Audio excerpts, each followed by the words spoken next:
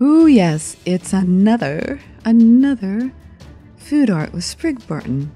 We're making chip cuts in our apple today.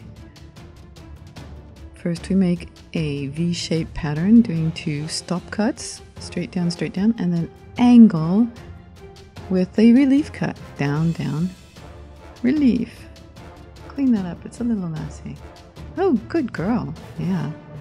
So that's all this apple is going to be, is woodcut practicing. If you want to practice your chip cuts and you don't have a piece of beech or whatever it is that you want to use. I know pine's too common to use, isn't it? What else is there that's a bit harder than pine? Well, it's good to practice on apple. You don't have real wood? Try this. It's quite impressive too. I mean, wow, look at that. Who would not be impressed with this awesome apple? Wow. Everybody together. Awesome. Awesome. Yes. Okay, keep going. Let's make some more chip cuts.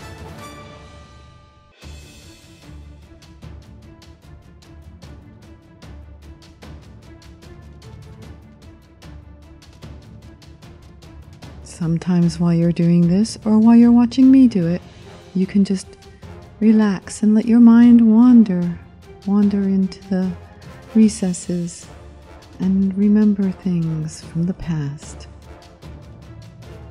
Why do we make chip cuts? Why did they used to do it in the old days? What is old days?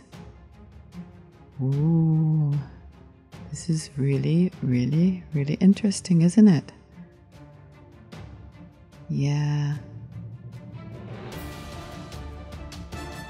Oh, and we're going to do the whole apple. Can you possibly watch the entire thing?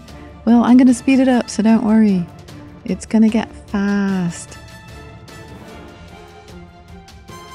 Maybe faster than you can see. This right here is 3 times speed.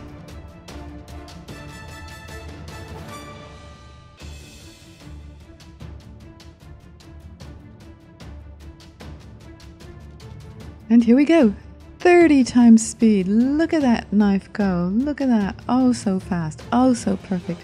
And awesome. Yes, it's food art at its finest. And can you tell which apple is in the picture behind? Is this apple? Well, actually, this apple is in the picture behind itself. Which one is it? Which one is it? I don't know. I don't remember, but it's there. Yeah. It was there. Ooh, so that was a fun food art, wasn't it? Ooh, why don't you click to subscribe or to watch another one? Or just click away.